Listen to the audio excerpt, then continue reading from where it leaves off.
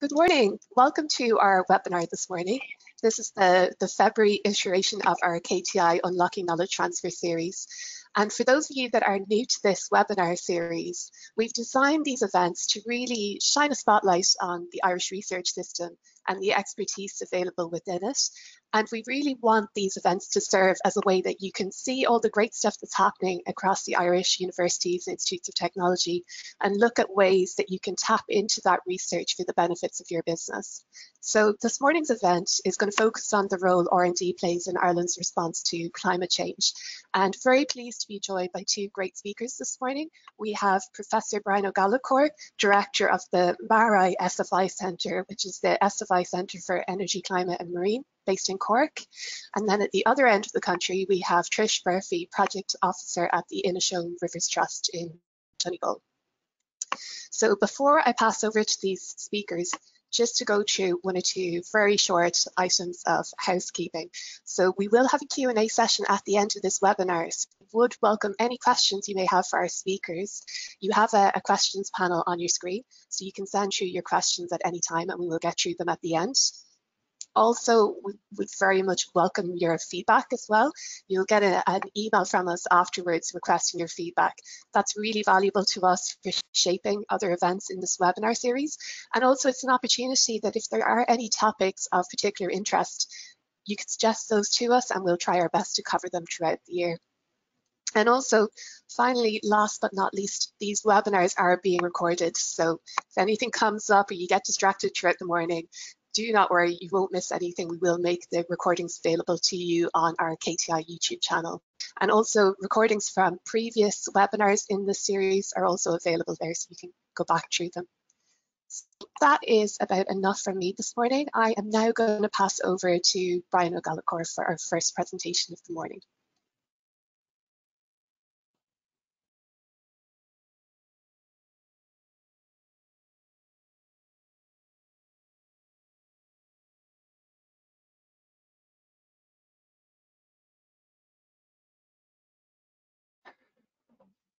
Good morning. Can I just check, can you see the screen? Yeah, we can see your presentation, Brian, so you're good to go. Thanks very much. Thank you, Siobhan. I'm delighted to present at this workshop on the role of research in tackling climate change. As Siobhan mentioned, I'm from MARAI, which is one of the Science Foundation Ireland research centres of scale. There are 17 of these research centres focusing on different topics around the country and gathering a lot of the research capacity, working with industry partners. So very topical, I think, for the this discussion today. Within MARAI, we have about 220 researchers around Ireland. You can see on the bottom of the screen here our academic partners. So we've a number of institutes, academic institutes involved in research, and we work with about 80 industry partners. We're always looking for opportunities to partner with new industry partners, so we'd be very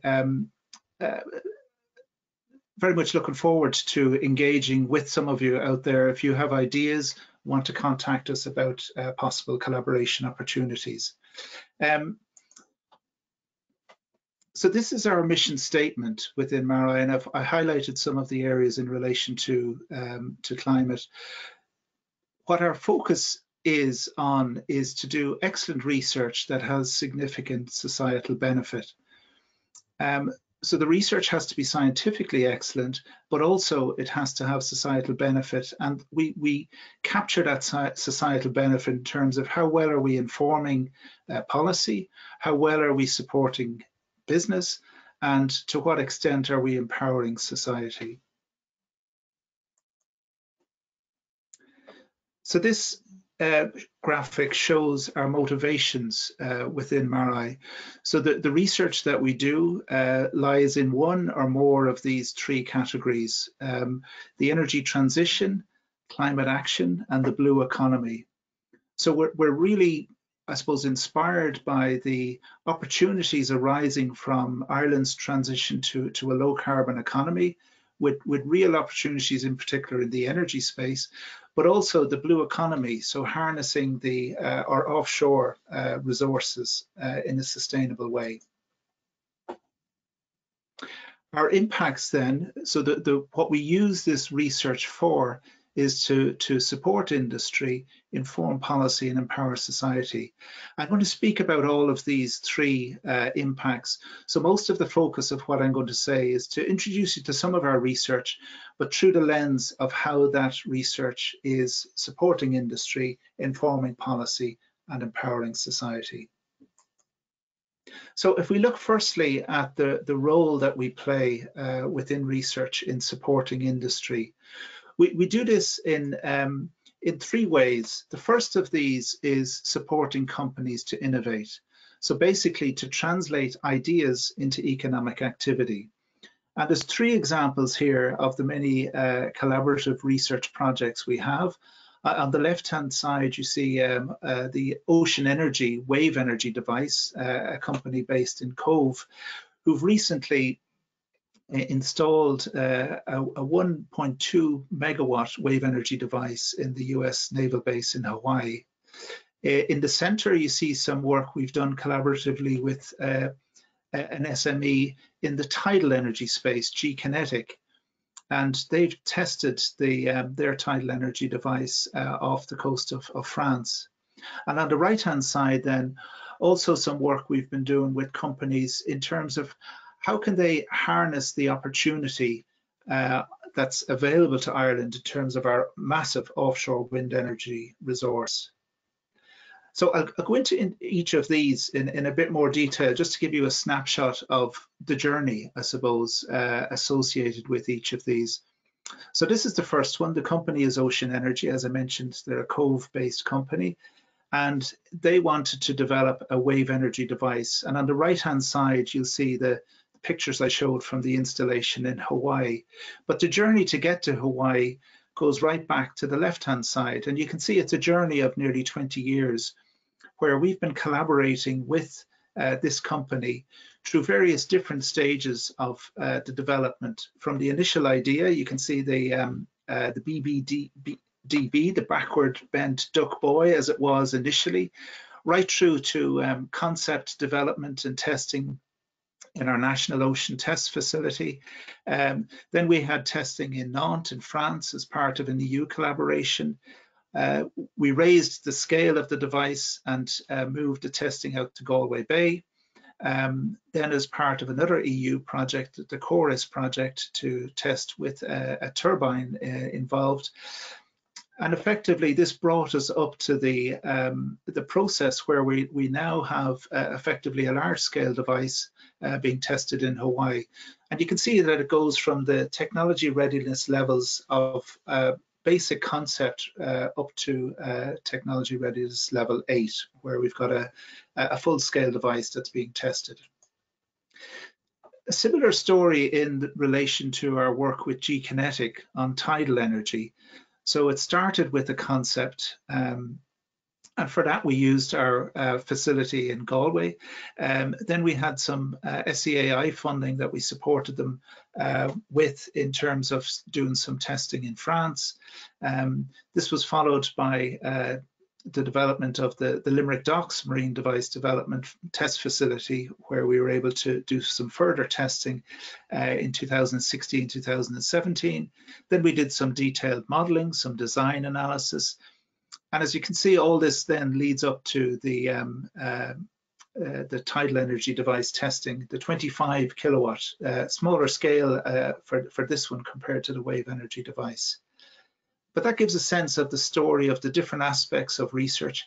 And here you also see the different MARI institutions involved, in this case, Galway, Cork, and Limerick. The third example then, it's presented slightly differently in terms of here what I talk about is the 4 pieces of work we've been doing collaboratively with the industry partners that are named on the top, in terms of how can offshore wind energy turn from a significant resource into an economic opportunity. So part of this was through data gathering. So this is a project that took place over a 2-year period. focusing on data gathering, the geological, the bathymetry, the wave data. Also then floating offshore substructures. How can we reduce the costs? The costs in moving wind energy offshore are significant, but the benefits are also significant. On the top then you see the focus on blue hydrogen.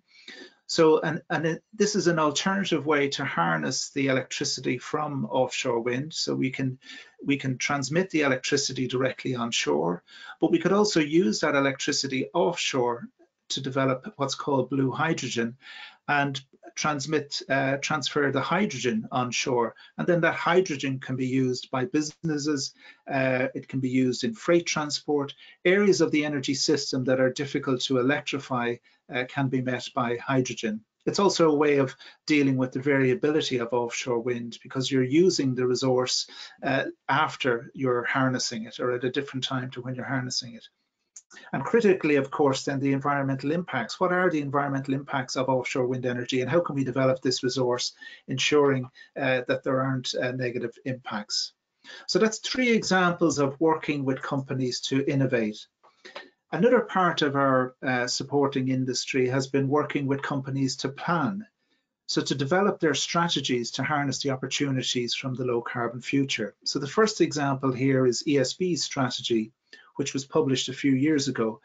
And this focuses on decarbonizing electricity and then electrifying heat and transport. And our collaborative research with ESB helped to inform and underpin that strategic development and gave them confidence that this was the way to go. And their Brighter Future strategy now is really embedded within the company. In the middle there, you see the Vision 2050 document from Gas Networks Ireland. Again, we worked collaboratively with Gas Networks Ireland to see how could the gas network become carbon neutral by 2050. And this involves renewable gas from biomethane and from hydrogen, and also exploring the opportunities for natural gas with carbon capture and storage. And on the right-hand side then, work we did with IBEC and their members. So we facilitated a number of workshops to help IBEC to develop a strategy for building a low carbon economy. So a roadmap for the industry sector. The third way in which we've supported companies is in reducing their carbon footprint. So on the left-hand side here, you see one of the sites down in Ringaskiddy. So the pharmaceutical sector down there, we've been collaborating with them over a number of years. Firstly, in terms of intelligent efficiency, so reducing their energy bill and using the energy more efficiently. And then more recently, they had an interest in reducing their carbon footprint further. So installing wind energy, wind turbines. And how can that wind turbine generated electricity be absorbed into the company and used most effectively in terms of meeting the company's electricity needs and reducing their electricity bill. We've worked with business in the community on the low carbon pledge, and the challenge of moving from a carbon pledges based on carbon intensity to actually emissions reductions. And then finally on the bottom right, you see Irish Distillers. We've done some work with them in the Middleton distillery in terms of how to make the first carbon neutral whiskey in the world. So working with companies to reduce their carbon footprint is the third way in which we've supported companies. In terms of informing policy, this is another outcome of our research, and this has been done on national, EU and global stages.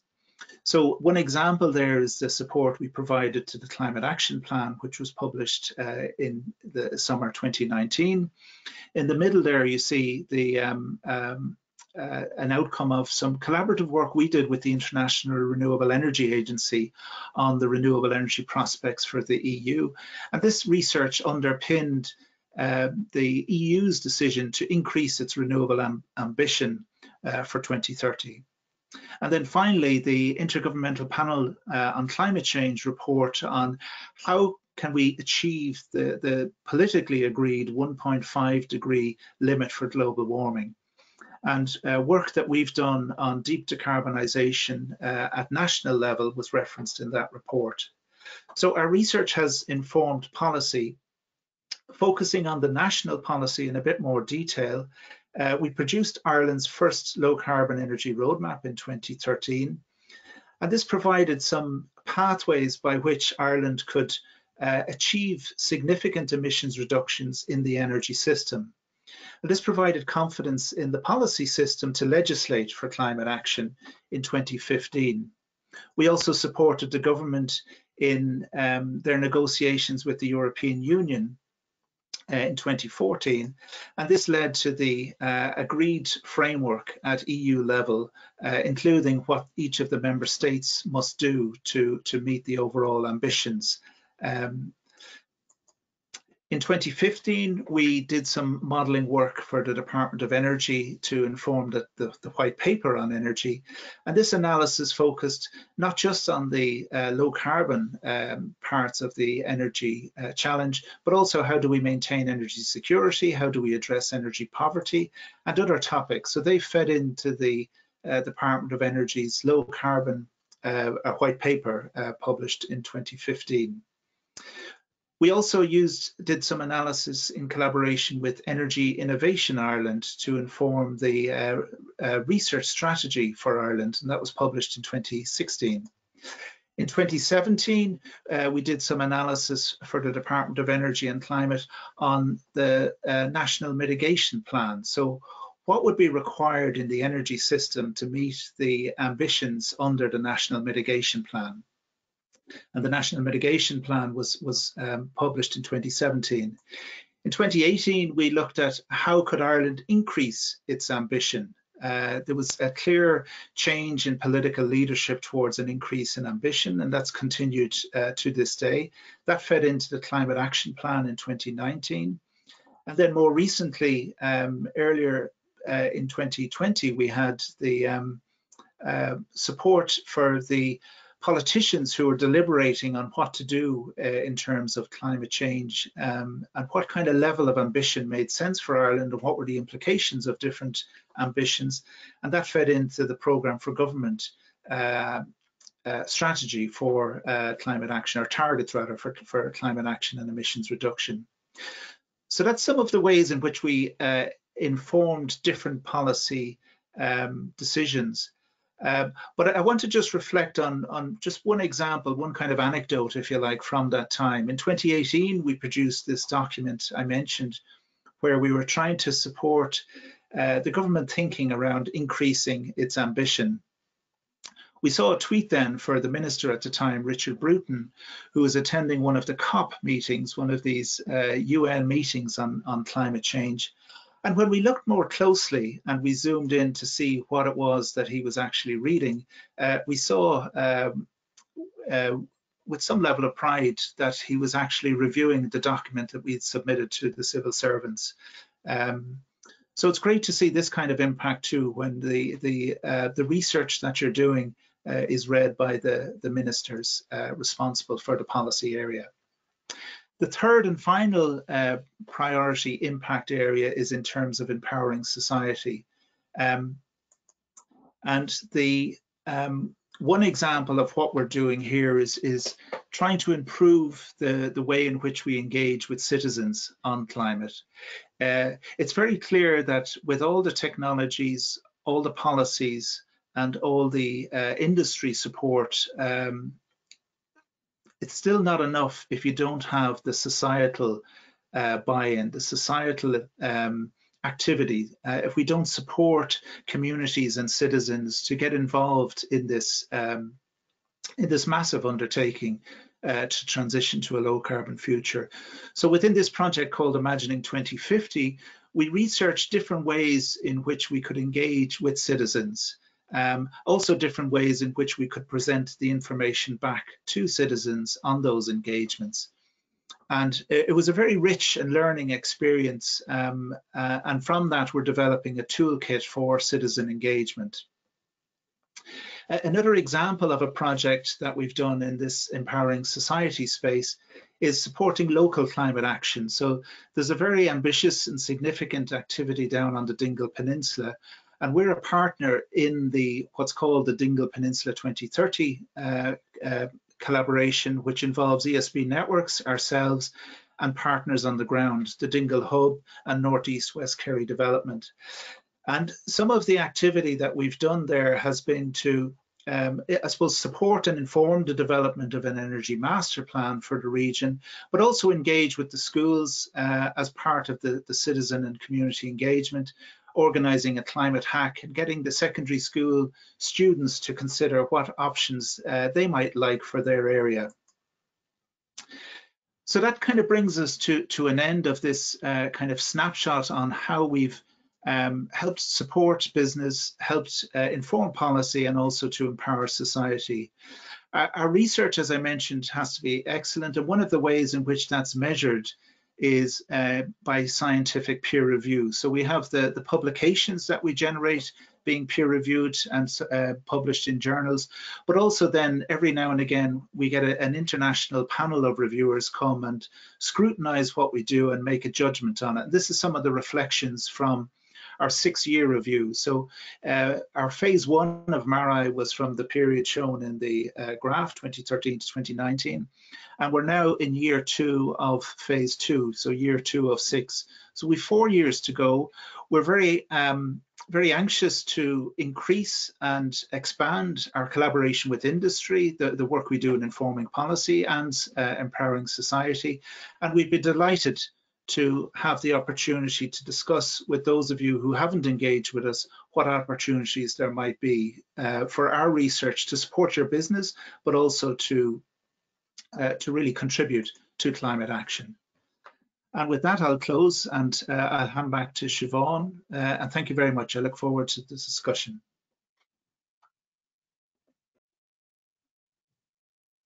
Thank you, Brian. That was a really great overview of the wide-ranging expertise available at the MARAI Centre in Cork and the impacts that it's had at a national level and also at an individual company level.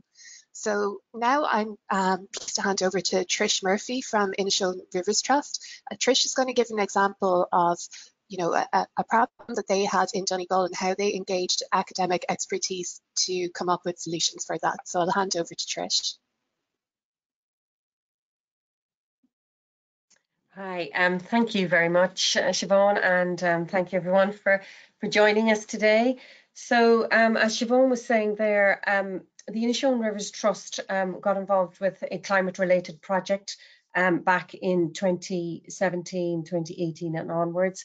And really, I'm here today to talk about how we collaborated with academia on that and the experiences that we had with that. So just so that everybody is aware of what a Rivers Trust is, a Rivers Trust is a grassroots organisation that involves community at a local level in engaging with their water and trying to improve, conserve and protect the water environment and also to provide a benefit for the community while doing that. So the Rivers Trusts in Ireland, there is a number of them now around the country. You can see from this map here, there's 11 within the Republic and 8 within Northern Ireland. There's also lots of other catchment associations, and there's continually more organisations growing and building. Now, so just to show you where we are in particular, we're up here on the Inishowen Peninsula. Can you see me okay there? So we're up here on the Inishowen Peninsula, up here at the very top of Ireland, near Malin Head. So our journey to establishing a trust began in 2013, and after that we set about setting up a board. So we went to spend some time going around the peninsula discussing with community. So community is very much at the heart of what we do. So after a couple of years going around the peninsula and just chatting to people, all on a voluntary basis, that we eventually established our first board in October 2015. That board then was tasked with establishing us as a CLG, and that happened in August 2016. Finally, then we became a charity in 2020.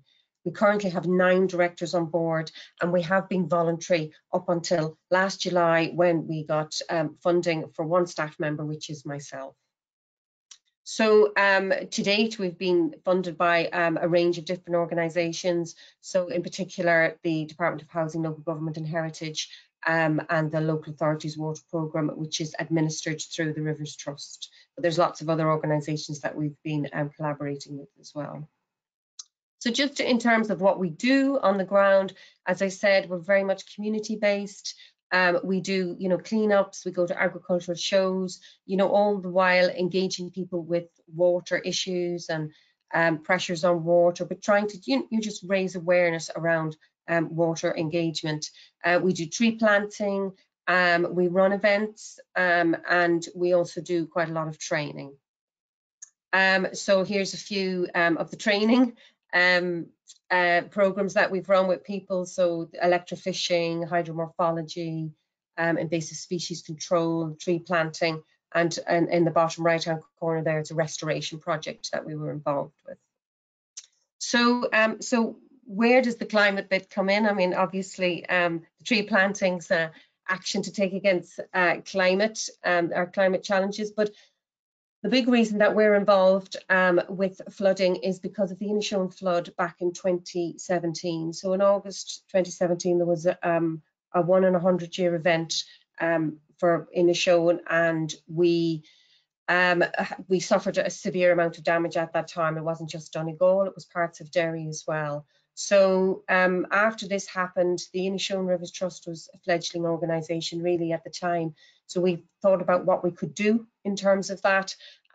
We attended a conference in the UK which talked a lot about natural flood management. And so we decided to bring this back to Inishowen. And that's when we ran our first event on natural flood management, which we called Slow the Flow. It was at this event that we invited Professor Mary Burke from Trinity University, who gave us a talk as one of Ireland's leading flood experts. She gave us a talk about climate change and about what the challenges are coming down the line in terms of flooding.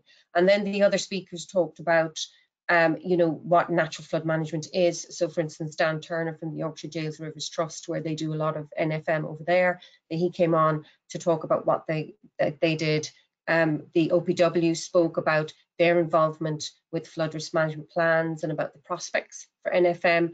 And we also had the inland fisheries in terms of how they were managing floods that were hitting the rivers quite severely. So it was after that event that we became much more engaged and in actively doing things on flooding and bringing this to Inishowen. So we ran 2 events. We got funding through the Community Water Development Fund, which is run by LawPro, and we ran 2 events on restoring rivers and also using rivers. So for instance, taking a measure that you would use in NFM, and that would be riparian woodlands. So we had the Forestry Service up with us to speak about that, and that's engaging communities. It's very much about demonstrating to people what these kind of measures are about, because there are not many examples in Ireland, and it was just to sort of get that message across to people to start with. So at this time also we were tendering out for a project to do a scoping project in Inishowen. So that's where our collaboration with Mary from Trinity came in. So we had tendered for this scoping project. A few tender results came through, and then Mary was the awarding contract, and we developed this project with her, which ran between February 2019 and January 2020. So in terms of the process of the collaboration, we secured the funding. The normal process is securing the funding, sending out the tender request then to the flooding consultants. There was a slight change around there. We actually did number 2 there on the list first, and then went on to secure the funding. But we had, after that, evaluating the tenders, Mary's was the winning tender. Beyond that, then we negotiated a contract with Consult Trinity. The project commenced in February 2019. Throughout the year then, Mary and her team were here doing site visits and ground truthing, and then the project was completed and launched in February 2020. And you can see Mary here speaking at the launch in a community centre up here in Carndonagh in Inishowen. So in terms of the benefits of the collaboration for the Inishowen Rivers Trust, this was a research-based project, and so it was a good match of our requirements versus the skill set that Mary could bring to the table. As well as that, it was an academic team, So it wasn't just one consultant that we were bringing in. We have to bear in mind that our resources were limited. We were very lucky to be 100% funded by the OPW on this, but it was limited. So it was great to have an actual team for that cost. So Mary brought that team, her students, and also she brought in Paul Quinn from the University of Newcastle on this. So that was another benefit for this academic collaboration, was that Mary could engage a wide range of contacts, including people from the UK. There's also, just in terms of a community perspective, the expectation that academic input increases the scientific outcome, or indeed the level of innovation that we were getting from this. And that is this is the general expectation within the community, and also probably from the agency's perspective as well. Now, that's not to say that you won't get that from contractors, but that is the expectation that we feel is out there. As well as that, collaborating in this project does increase the credibility of the trust, both from a community and an agency perspective. We ended up with a very high quality report, and on top of that, the financial management of the project was very easy because we were dealing with Trinity Consult on that.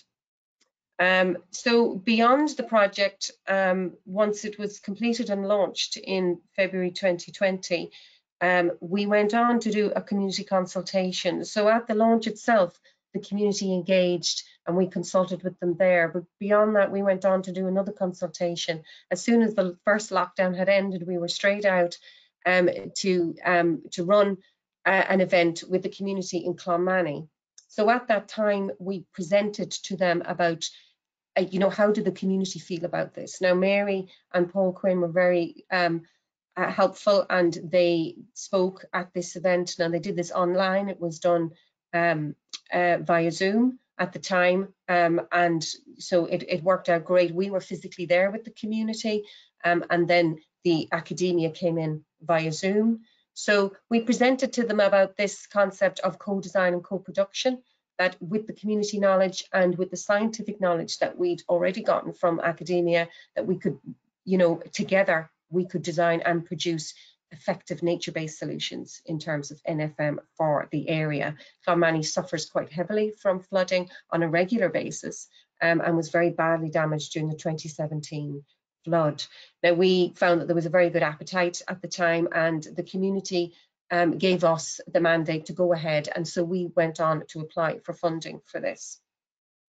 One of the things that we did present to the community at the time was about the potential benefits for them for getting involved in this. So this will be in one of the graphics that we presented to them that night. It was about protecting their homes and protecting their business premises, but it was also increasing their well-being. I mean, there's a lot of frustration for people who live in areas that are prone to flooding, and there's a lot of losses to the community just in terms of the roads, their homes, the lack of the impact on the economic activity when the flooding happens.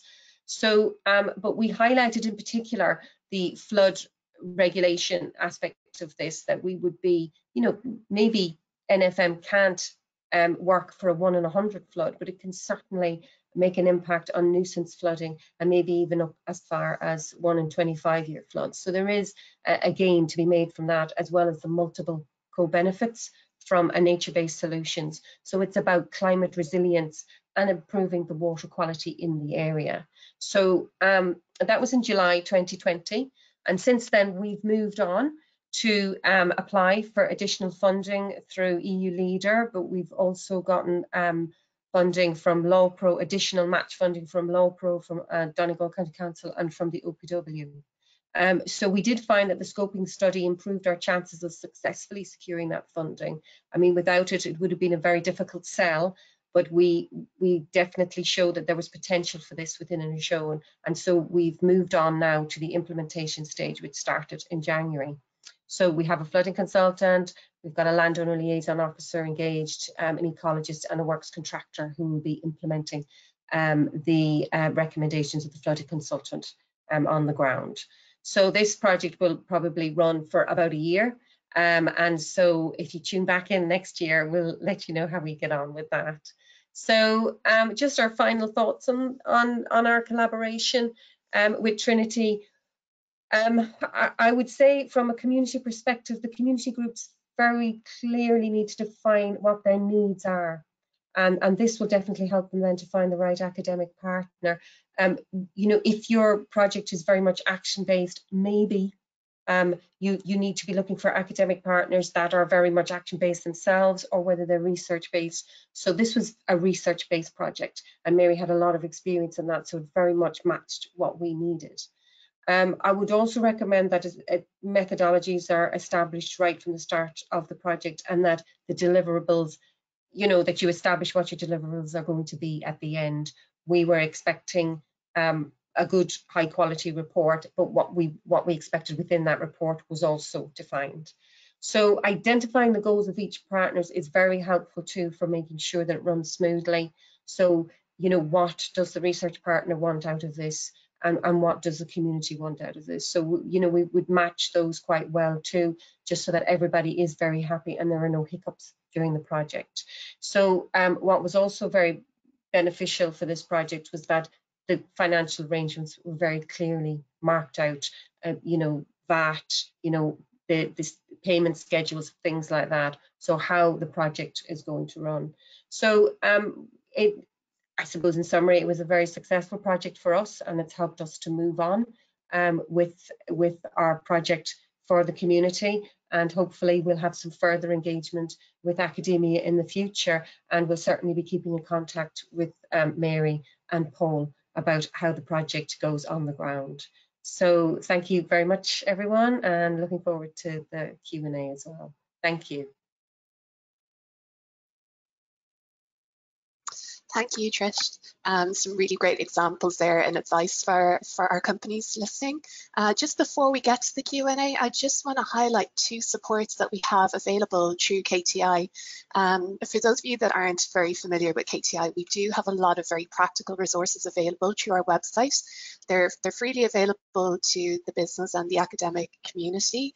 But I just want to highlight two of them. So Brian has mentioned SFI, and there are a lot of supports available through SFI, through Enterprise Ireland, through a lot of the Irish government agencies and also the EU agencies. It can be very difficult to know where to start, to know what supports are eligible for your business. So we have our RD&I funding tool available on the KTI website, which brings together the supports from all these agencies. And it presents it in a very easy to navigate way where you can put in the size of your business, the type of project that you want to carry out, and it will give you a list of those supports that are eligible for your business. And then just moving on very quickly, another support that I want to highlight is our Find an Expert support, just there on our next slide. If you can move it along. This support is also, you know, a very useful tool for those of you that are very new to engaging with the research sector.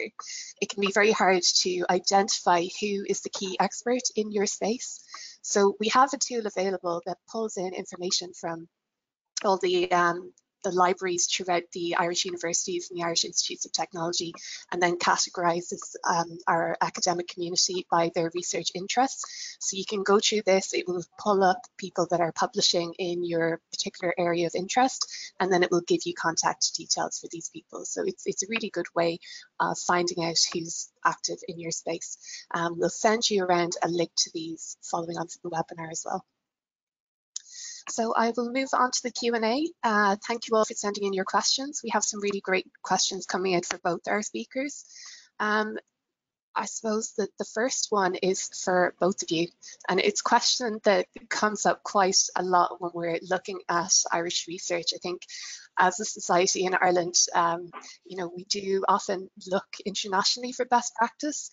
But how good are we as a society at coming up with innovation projects and coming up with ideas for the future in this space of climate action, energy and marine? So Brian, I'm just going to get your views first, and then Trish, I'll ask for your views as well. That's a great question, Siobhan, thanks. How good are we? Now, it's also a very open question, I would suggest. And I think what we found is in Ireland, there are areas in the climate space where we are world leading. And then there's other areas where we've less expertise and less, and that's where we probably draw more on the international experts. One that jumps to mind in the climate space is in terms of how we've managed to change our electricity system from being a very high carbon to a much lower carbon electricity system over the last 20 years or so. So what we've done in terms of integrating variable wind energy into our power system has been world leading, and that's just one example.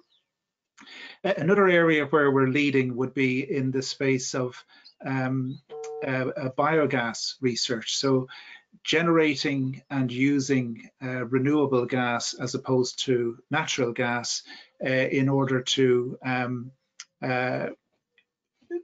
be able to heat our buildings differently, to be able to transport, and particularly for freight transport.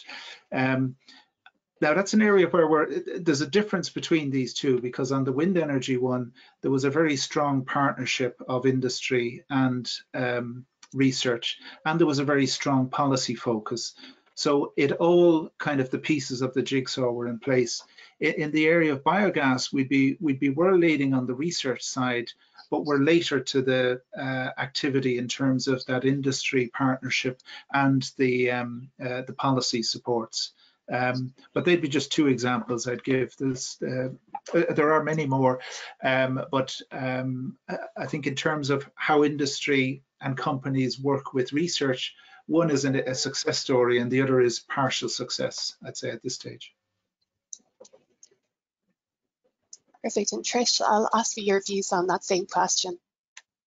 Okay. Well, I'll focus a bit more on the community side of things. I mean, Irish people are great talkers. We're great at talking about solutions and coming up with great ideas. And I find, having worked with the community and within environmental sectors and across Donegal, I'm involved with the Public Participation Network as well.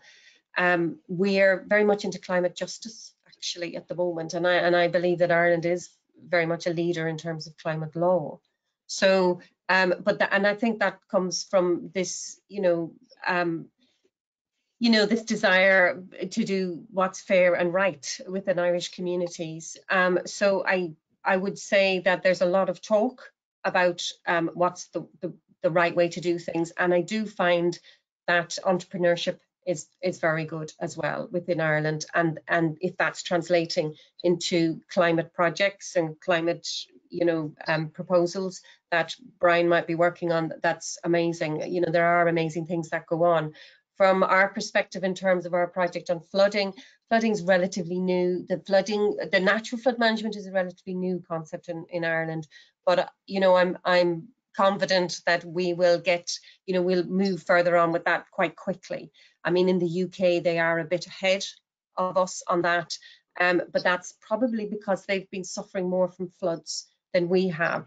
They seem to have been hit more by this climate change effects before we do. We seem to have been a bit more resilient to that, but in the last few years we've had some quite significant and frequent flooding events, and the anticipation is that there will be more due in the future. So I suppose watch this space in terms of natural flood management, and I'm sure there'll be a lot of the larger companies that will, those who do flood risk management and things like that will be rolling this into what they already do quite well. So. Brilliant. And so I have a question for yourself, Brian. We have a lot of academics tuned into our webinar today.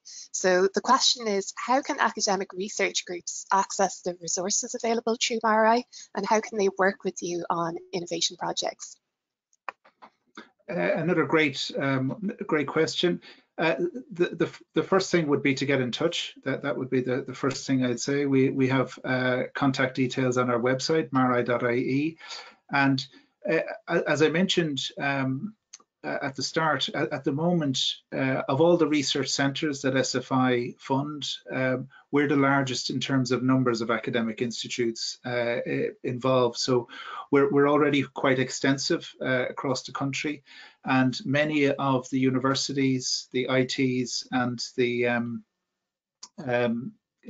research institutes are already involved, but we're always open to greater participation, and this can be either from groups who were within those institutions or indeed new institutions. And I suppose just reflecting back on like the transition for us from phase 1 to phase 2, you know, we would have added the participation significantly in terms of not only the number of institutions, but the number of research groups within institutions. So please get in touch if your research is in the area of energy, climate, and marine. We'd be delighted to talk to you and talk about how we can support you. So it's, for us, it's an ongoing process where we're increasingly engaging with new academic partners in the same way we're engaging with new companies and industry partners. Brilliant. And Trish, along the lines of that, also looking at working with academics, you mentioned Mary Burke at Trinity. How did you come to know about Mary, and how did you recognize that her skill set was the right match for your project? Well, Mary had been mentioned to us by, I think it was the OPW who actually mentioned Mary to us as being a leading academic in Ireland on this.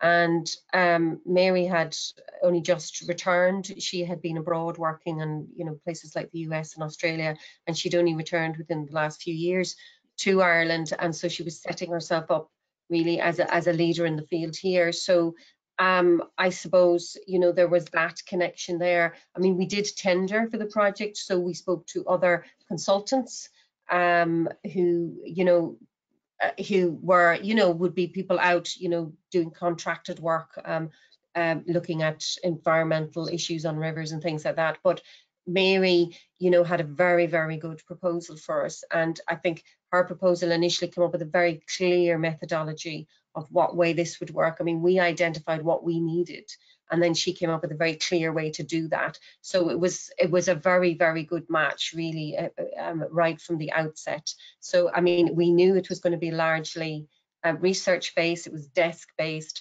but there was that ground truthing. And then, you know, we got on well, so it was great. And Mary was very much, you know, believes in the community side of this as well, and that's very, very important to us. So, you know, I talked about the fact that, you know, what are our goals and our aims, each of the partners. So our goals and aims are to make sure that the community is involved in this, because we really believe that the community is essential to making this work. We have to have the community engaged. It needs to work for them, because they're the people who will be caring for these kind of measures on the ground. And so Mary very much agreed with that approach, and so therefore it was a great match. I mean, you know, I mean, I'm sure lots of people believe that this is the right approach, but it's the you know, actively doing it as well, and she was very active in that, so it worked out very well. Brilliant. And I'm just conscious of time, so I'm going to pose one last question to both our speakers this morning. We've got quite a lot of comments coming in from SMEs who, you know, are under pressure with the day-to-day running of their business, you know, are often struggling with capacity issues and having the bandwidth to get involved in R&D projects. So I would just love to have some final thoughts from yourself, Brian, on, you know, why you think that SMEs would benefit from getting involved in doing R&D with research organizations, and also Trish, from your own perspective, you're not an SME, but why the NGO sector could benefit from getting involved with the research base. Thanks, Siobhan. A great question, and we see this all the time with the SMEs that we engage with. You know, the struggles they have to keep the day-to-day operation going, and finding the bandwidth to be able to explore research opportunities. I suppose the key benefits would be what we've seen in those journeys that I showed you from those two companies, just two examples, and there's examples from other parts of the energy activity as well. But those two examples showed how we supported those companies in a number of ways. Firstly, getting that initial idea into something that might be able to generate money.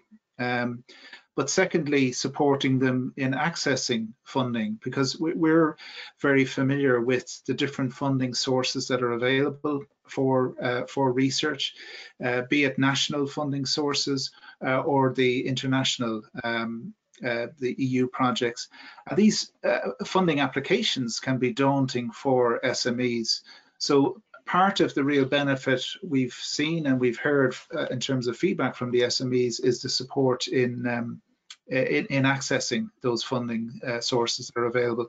And of course, the funding sources then enable the activity to develop, to expand within the company. So it's an important step to kind of I suppose reflect for SME to reflect on the bandwidth they have and see if can they squeeze additional bandwidth and time to explore these opportunities, because the benefits can be significant. But it is a real challenge for companies, and some of the funding sources don't make it necessarily easy, you know, in terms of the procedures and the processes they have. But again, that's an area we can help. A third one would be in terms of that journey from, you know, from an idea to what might be a kind of the market delivery or the economic opportunity. So translating that idea into future jobs and future income generation. So talking to them about the opportunities we've seen from the stories of other companies who've partnered with us, and what those possibilities might be. Right, well, I would totally agree with that, with what Brian's saying about the difficulties with funding. That is a key a challenge for community groups as well. You know, and it is something that you know, I would always urge funding organisations to think about how the communities can deal with this. I mean, a lot of these funds are drawdown funds as well. So the problem that the communities have is that they do not have the money up front to manage these projects or to be able to deliver on these projects, and that limits the size of the project that they can complete. So, you know, once you get beyond, say, 10K, you know, community groups start to struggle quite significantly, and it actually puts them off applying for funding applications. We have found that within the PPN here in Donegal, that organisations won't go for the funding because of that reason. Also, there's an awful lot of administrative challenges with it as well. But you know, just in terms of the benefits and that, I really think that the innovative side of it is very important, because you know, the universities and academia, they're keeping up to date with the new you know, new solutions and you know, new processes that are out there, and that can be a real benefit to the community groups. Then they can get ahead and get these solutions instead of going about things in an older way, something that they, you know, somebody else might have done 5 years ago, but there's actually a better way to do it. And academia are the ones that are at the forefront of that. They're the ones who are finding those solutions, and then, if you know, working with the community on that to come up with solutions that fit locally as well. So I would say, you know, that another benefit really that academia brings is the student aspect as well. I mean, that's great, because the researchers have students that need experience, and so community groups can get little projects done on the ground just by having a student involved, and it doesn't cost them anything. So that, you know, that's a very nice way to go, and it's very kind of reliable because it's supervised work as well. So it's kind of reliable work too. So yeah, but there are certainly challenges, as Brian says. Brilliant, some really great advice from our speakers there in our Q&A. I'm going to bring our Q&A to a close now. There seems to be a lot of interest amongst our audience in this topic, so I would just encourage you that you will be getting your feedback forms after this webinar has closed. So please do use that as a way of communicating with us. And if you do want us to delve into this in more detail, we'd be very happy to do that over the course of the webinar series. So please do share those views with us. So with that, I'd just like to thank our speakers this morning for their time and their great presentations. I'd like to thank Brian O'Gallagher and Trish Murphy. And also just to mention that our next webinar in the series is happening on the 2nd of March, and we're going to be looking at licensing agreements from Irish universities and institutes of technology. So that's going to be a really practical session on how to license out the results of research projects. So we hope you'll join us at that. Thank you for attending this morning and have a lovely day.